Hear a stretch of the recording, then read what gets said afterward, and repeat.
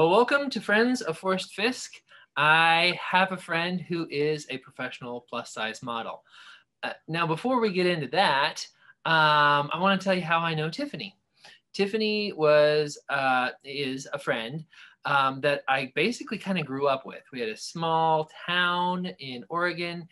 When I moved there, it was like 1,200 people, and it's been grown ever since. But the church itself was small. The kids, we only had like 5 to 10 kids, maybe more at times. Actually, one family had like 5 kids, so it was more like 12. That was my family. Anyway, so we had a few, and Tiffany was a couple years younger than me, and her brothers were a handful. One of which I think was a year younger than me, and we gave my third grade Sunday school teacher grief, like grief every week. And it was so entertaining, me and Britton. But I apologize, Chris. I'm sorry. But besides that, Tiffany was just your average, just fun girl. Nothing crazy, nothing mean. Just she did fine in life and in school, as far as I know, but she was a couple years younger. We weren't like buds or anything. And I went off to college and we just kind of lost touch. We reconnected on Facebook after that, but by that time, that was like 8 years after we had really said anything. So I lost a lot of what was going on in her life. So, Tiffany, tell me, what has gone on in your life since we basically last talked? And what in the world? You're a professional plus size model? Tell me all about it. Yeah, so I kind of stumbled into modeling, I'll be honest. It wasn't something that I had actively been seeking out to do. Growing up, I always had a very theatrical personality. I loved, participating in drama and theater. I enjoyed anything creative. Kind of picked up photography in my early 20s. And when I moved to Omaha in 2011, I was kind of going through some rough times in my life, and I wasn't really sure what I wanted to do or where I wanted to go, or if this was my forever place. Yeah, because Omaha is just kind of out in the middle of nowhere for Middle America. I mean, like, no family out there? What brought you out there? Yes. So actually, I'm one of 5 kids. Obviously, I have my 4 brothers and my parents. And right out of high school, I had moved out to northern New Jersey, like right outside of New York City. And I was a nanny out there for 5 years. Oh, wow. And yeah, during that 5 years that I was out there, my older brother had joined the military and Britain and had gotten stationed at Offutt Air Force Base in Omaha, Nebraska. And my parents, still living in Oregon with my 3 younger brothers, went out to visit him and realized that the cost of living is much more affordable in Nebraska than it is in the Pacific Northwest. And my mom found her dream house and it ended up going up for sale. And so she and my dad just kind of jumped on faith and bought their dream house and moved my 3 younger brothers out here. So when I was ready to leave New York, my 4 brothers and my parents were here in Omaha. And so I actually met them here. And my nephew, Britton's son, was just a newborn little baby at that time. And now he doesn't live here and my mom doesn't live here. Just my dad and my 2 youngest brothers are still here. But I ended up getting involved in modeling here. I ended up going to college, getting my associate's degree, bachelor's degree, master's degree. And then I met the love of my life, and he's Nebraska born and bred. So I'm here now. Wow. That's amazing. Yeah. Wow. So you said you just kind of stumbled into it. From what you said earlier to me, it was like somebody asked you basically, would you consider this sort of a thing? Yeah. So I had a friend who was into fashion design, and she was going to present at Omaha Fashion Week She ended up having to pull out and she couldn't show her collection, but she was still volunteering for the Fashion Week. And she had a fellow designer who, during an open, like, public model call, was complaining that there wasn't enough variety, or honestly just numbers of plus size models that were being represented. And she was a designer who the majority of her, even though she designs for all sizes, she wanted the majority of her models to be plus size. And my friend, being a good old friend, said, well, I have a friend who is, you know, beautiful and really theatrical. She's never done runway before, but I bet you she'd be down to try. And she showed the designer a picture of me. And the designer told her to call me because there was an hour and a half left in the open model call. And my friend called me and she's like, can you get here in less than an hour? And I was like in my pajamas watching Netflix, you know? So I had to hurry up and get ready.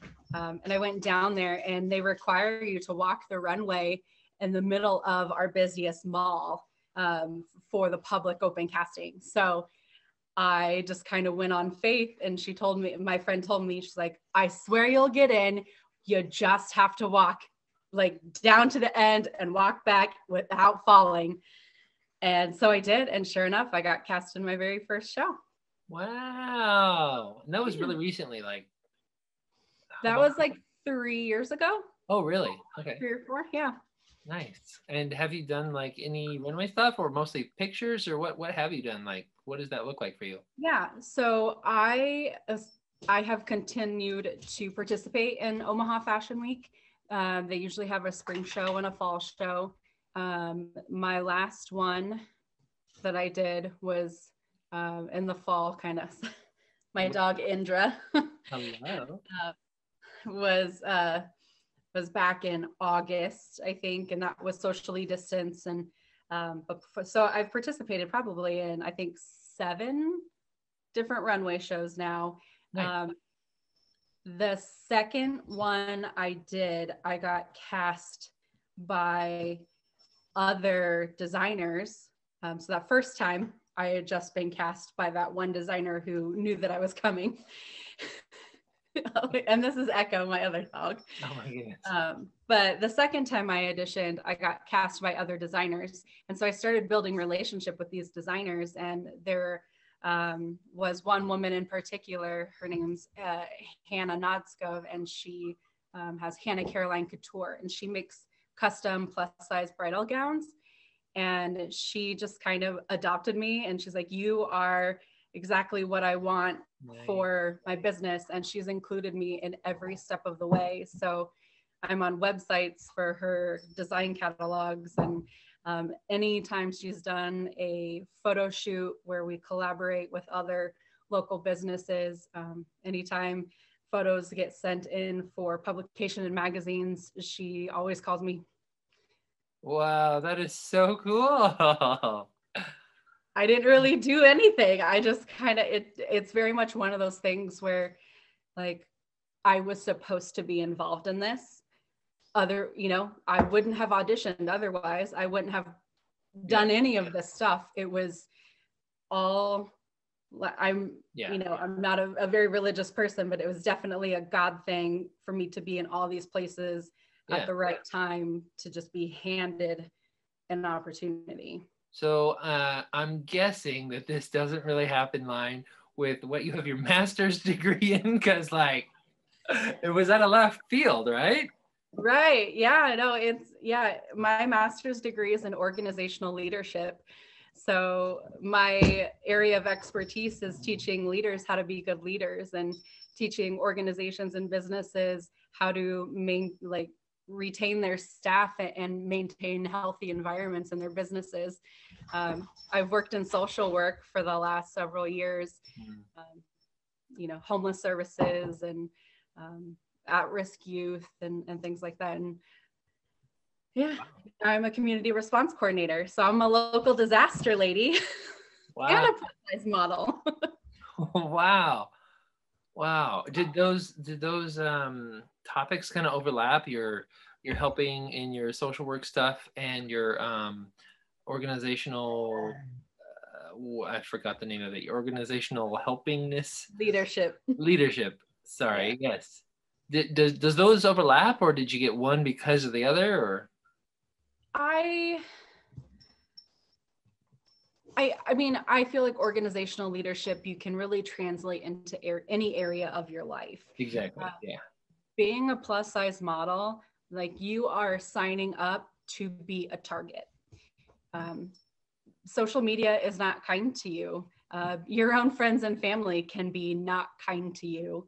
Um, I've had people tell me, people close to me in my life tell me when I was younger, Tiffany, you're so beautiful. You could be a model if you just lost weight.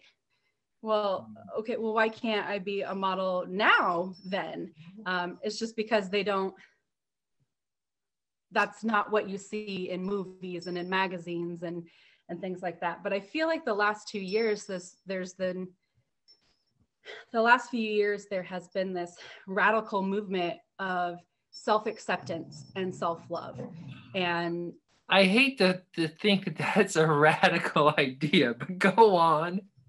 I mean, but if you think about it, I I mean, know. Lizzo is a pop star who's a very popular example, and she is hated on so hard because she wears outfits that other female pop stars will wear, but those pop stars are a size 2 and she's a size 20. Well, what's the difference? It's the same thing. Why is it bad for her but okay for them?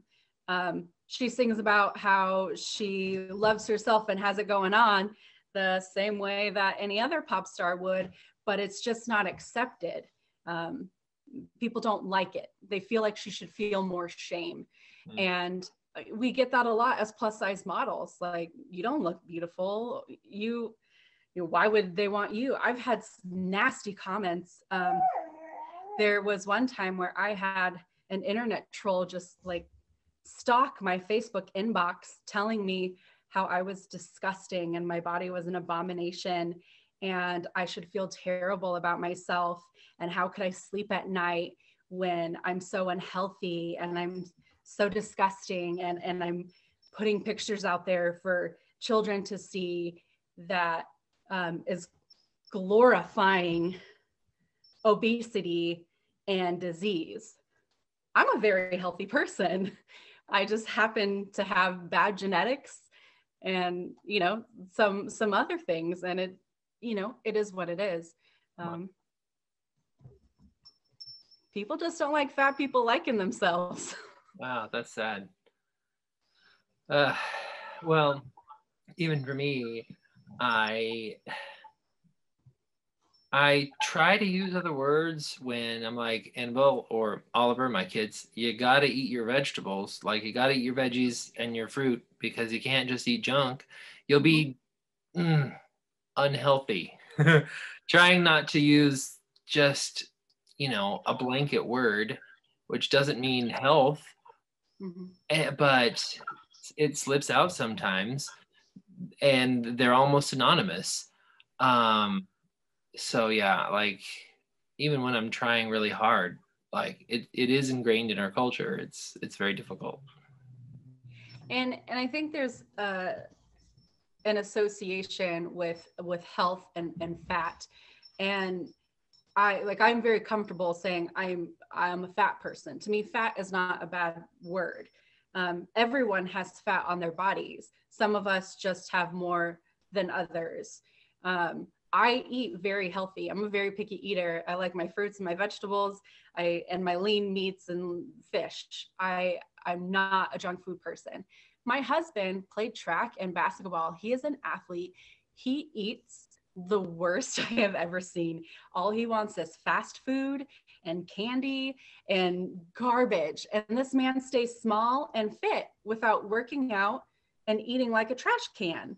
He's got he's got the high cholesterol, and my blood pressure is perfect.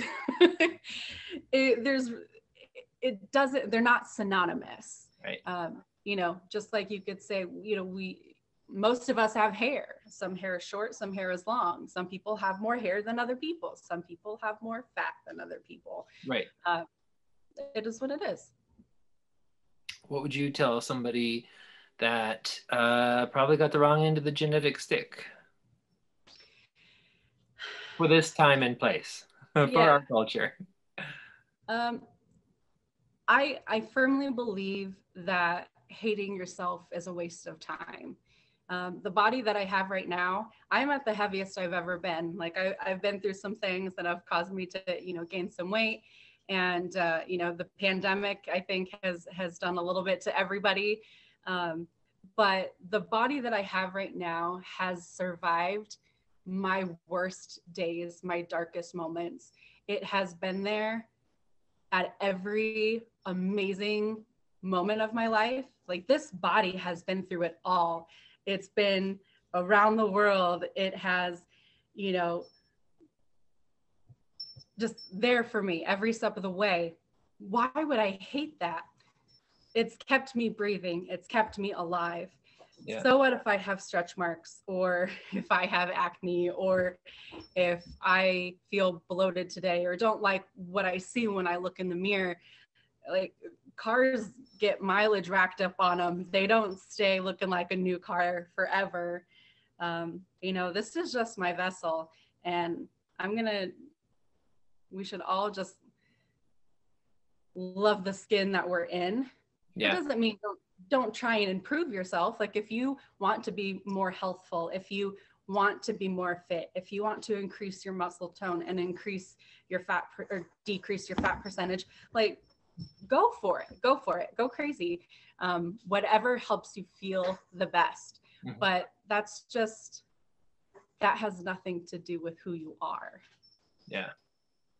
If that makes sense. Yeah, it does. Thank you so much. I think that's awesome. Okay, so I saw some tattoos. Can you show me some of your artwork here? Yes. Okay. So this is my sleeve. Whoa. It's all Doctor Who. Oh, really? No way. Yeah. So this is the 10th Doctor, David Tennant. It's kind of hard. No, I see it. And then the TARDIS. Yeah. And then this is Rose Tyler. Wow. In a wolf's headdress with the yellow eyes. Right here, I have Donna Noble with 10 silhouette, and then the TARDIS behind it, and then you got a little beetle up here. River Song Sonic Screwdriver. Nice. And then an exploding Gallifreyan pocket watch. Nice. With some Gallifreyan. Yeah. Dude, that's really cool. That's my nerdy arm. I'm very proud of it. That is cool. I don't want to pay for another streaming service, so I haven't watched the latest female Doctor yet, but I would really like to sometime. So I'll get on that. Really good. Yeah. Okay. Well, thank you. Yeah. If you want to talk about other stuff, that's fine. But that was a great little interview. Do you have anything in particular that you wanted to talk about? Well, the only thing I was thinking of is for girls, especially who've been through trauma, especially brought about by other people, mm-hmm. To hear other people going through it and that you got through it is kind of helpful. But if you don't want to, or I don't know, if it's just going to be... I'm totally comfortable with it. Yeah. I'm very comfortable with it. Sure. I feel like it's really important to talk about because it happens to so many people. It happens to the vast majority of people, but no one wants to talk about it. So you went through some trauma yourself. So what kind of trauma are we talking about here? Sure. So on St. Patrick's Day of 2013, I think, I was sexually assaulted by a friend of mine.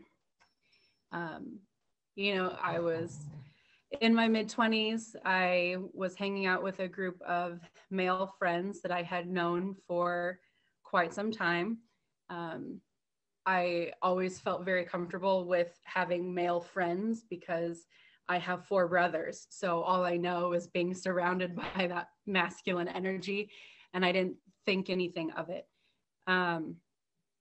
One of the guys kind of had a crush on me, and we had flirted in the past, and some things that happened, but we were just friends.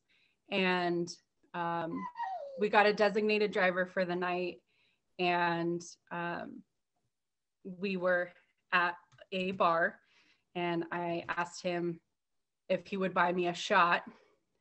And, you know, he made some inappropriate comments, but bought me a shot, and I took it. And then later that night, he said, well, I bought you this drink, so now you have to give me this. And I said, no, I don't. What are you talking about? You want the $6 for a stupid shot? Like, I'll give you the $6. Like, I don't owe you anything. Right. And he decided that if I wasn't going to give him what he wanted, then he was going to take what he wanted. There was a group of us in the room. So there were 2 other men that were present. And one of them just walked out seeing what happened. And another one thought that it was going to be like a fun group thing. But at this point, I'm like screaming and, trying to remove myself from the situation. And yeah, he just, at one point he strangled me, and I passed out, and it was that strangulation and me losing my vision and consciousness that ended up resulting in like a lifetime worth of health issues that I still have to deal with today. What? Really? Mm-hmm. What, how? I don't know. I developed fibromyalgia a few months after the assault.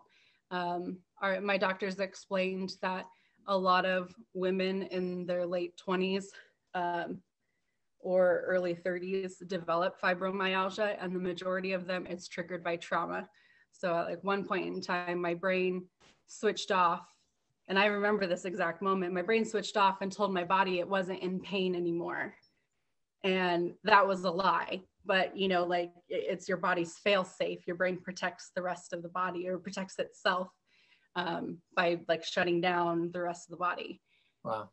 And so because my brain was telling my body that it wasn't in pain when it was, now my brain tells my body that I'm in pain when I'm not. So I have a chronic pain issue where I'm in pain every single day, physical aching pain every day for the rest of my life. And I have chronic migraines from. Oh, wow. Yeah. No, I had no idea that could have been connected. Mm-hmm. Wow. Yeah. So I try to be really open about it, because when it happened to me, I felt very alone. I knew statistically, I'm a smart girl. Like in the books, I know this happens, and I know that people know it happens, and I should have support. I did press charges, which is very rare, and it was the hardest thing I ever had to do was take him to court. Our justice system is set up for people to prove that the innocent aren't liars, and not that the guilty is guilty. So they asked me questions, like when I got put on the stand, and they asked me questions about my sex life, about the time of day, about, the exact time, was it 7:15? Was it 7:30? Do you, what street were you on? I don't know. That was the most traumatic day of my life. How am I, I still have I have a hard time remembering what the year is even. There are certain things that are make your brain fuzzy about it. But I remember when I went home and I had bruises all over my body the next day, and my sister-in-law asked me, "What happened to you?" And I said,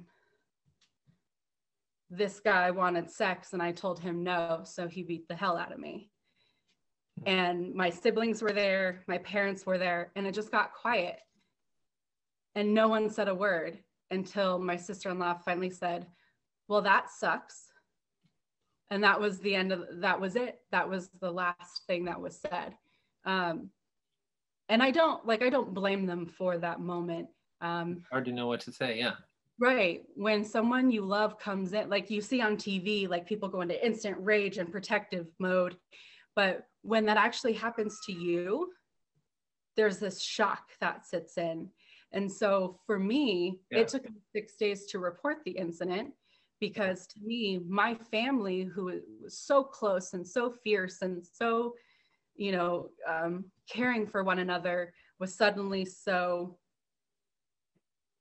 stiff and silent. And to me, it made me feel like, am I being too dramatic? Did what just happened to me, is it not as bad?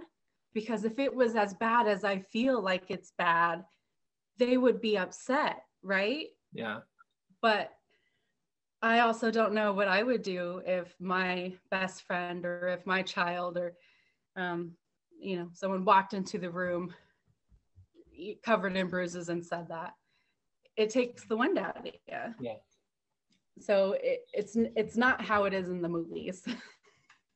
It doesn't go like that. Wow. But and then I was also diagnosed with PTSD as a result of the incident as well. So that PTSD manifests differently in every person, but I have certain habits of avoiding certain areas of town. There are triggers that can make you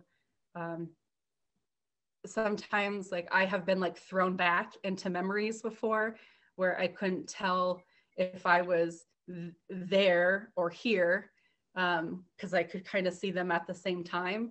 And that's very, very scary. Mm-hmm.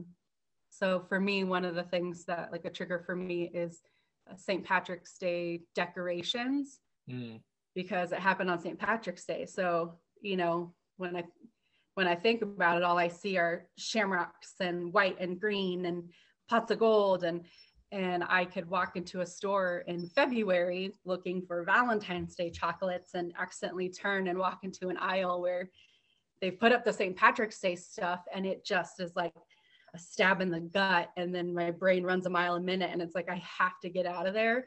Otherwise, like, my whole body starts to shake and I can't. And it's like, over a t-shirt? Really? Like, that's what that's what you're, that's how you respond. But you really just don't have any control over it. Right. Wow. Wow. What advice would you give to somebody that's been through that, maybe that didn't take the steps that you did, or just needs to hear from somebody that went through it? There is no right way to heal. If you didn't press charges, if you have never told a soul, that's okay. You don't have to. We are not the same person. I chose differently. That doesn't mean it's better or worse. It was just different. But healing is the most important thing. And I remember kept thinking that, like, I had to heal gracefully. I had to come out of this with composure. I had to work through it with holding myself together. And that is a lie. That is a total lie. You don't get over something, you get through it. And when you get through it, you're going to cry, you're going to scream, you're going to fall apart. It's going to be ugly, but you get put back together again.